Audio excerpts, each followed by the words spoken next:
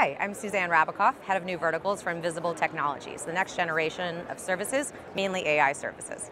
Met a lot of the players across the entire industry and ecosystem. My company is AI Services, and we are new to healthcare. We have a couple clients in the health tech space, such as Headway and UpHealth, but this is the first time we're really getting to understand not only the newcomers and the industries that they're trying to disrupt, but some of the earlier incumbents, the technology, the data providers, the service providers, and everybody else who contributes to people's well-being. The most fun is learning. Really understanding how these pieces fit together and how everybody has to collaborate in order to, again, provide wellness and well-being to people.